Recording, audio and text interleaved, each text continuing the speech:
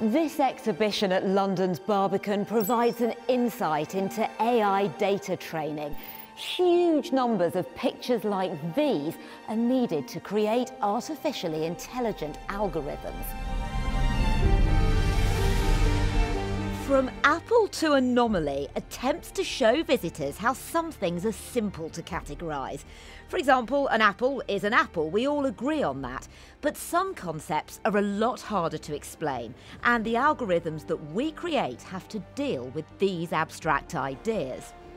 Even as a human, it can be quite tricky to identify what an artist model or a creep may look like, or in fact, many of the concepts that are up here. Yet people are having to create these categories and then teach what they believe to be the right answers to the machines. The training set is a database that is organized into concepts, and each of those concepts have pictures associated with them.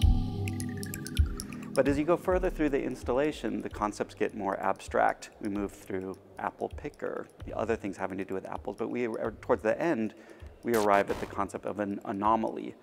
The concept of an anomaly seems very abstract, and yet abstract concepts like this are still built into technical systems. If you have a concept like a bad person, for example, that indicates a certain worldview. The whole point of this is that we may think that AI is all about technology, algorithms and statistics, but actually it has human bias at the heart of it. Take the search term Obama, for instance. Obama shows up as a figure in many, many different categories. It's almost like a Where's Waldo kind of thing. Been labeled by the people that made the training set as good person, a bad person, a greedy person, a leader, a loser. What you find, and I think what the example of Obama speaks to, is that you have a kind of underlying bedrock of sludge and contradictions and absurdities quite often that the AI systems are built on. Creating this display of approximately 30,000 images was a hefty process.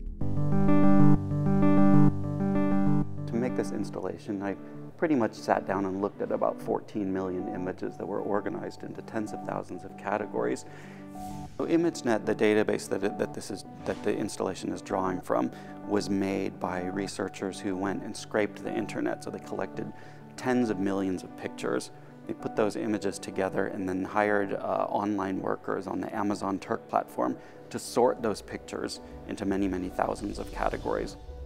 All of this just leaves me feeling that there are so many different ways of seeing the same thing.